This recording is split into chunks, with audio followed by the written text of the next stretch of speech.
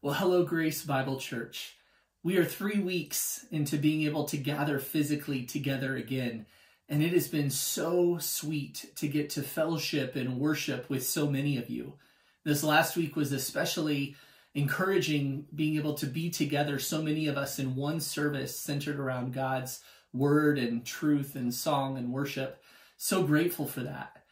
And on behalf of the elders, I want to commend you on some things and encourage you on a few others. First of all, thank you. Thank you so much for the many ways that you have all shown love for one another.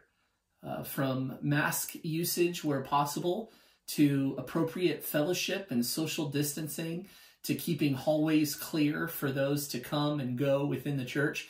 Even this last week, as we met in one service and still have limited chairs and seating capacity, the way that you intentionally came and sought to sit in a section that fit the size of your family was just a blessing. We had so many able to be in the worship center because of that careful consideration, and we are so grateful for the ways that you as a body love each other so well. There's so many additional ways that we see, and many I know that we don't see, in the ways that you care and love each other in an exemplary fashion. One thing I want to encourage our body towards is to continue in this, to excel still more. As we meet more frequently together, there's going to be a temptation to feel as if things are going back to normal, and we long for that day, but they're not there yet. And so one of the areas that we can continue to show particular consideration for one another is in mask usage.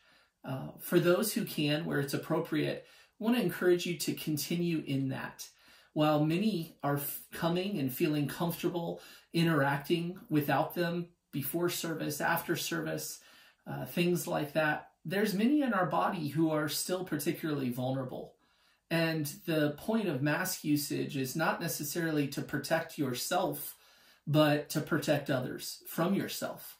So we want to encourage you, don't grow weary in this.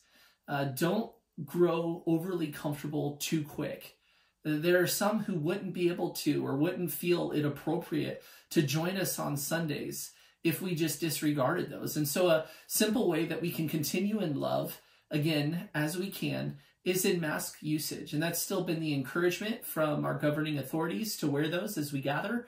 And that's our encouragement to you, is where you can, let's continue in that. Also, as more people start coming back to church, there's less seating in the worship center in light of our social distancing practices. And so to continue to come early and find seats appropriate to the size of our seating party is going to be a great benefit to our body as a whole. So I encourage you to do that. We'll also continue to have overflow available for those who can't find seating. And we encourage you to come and utilize those spaces and those opportunities.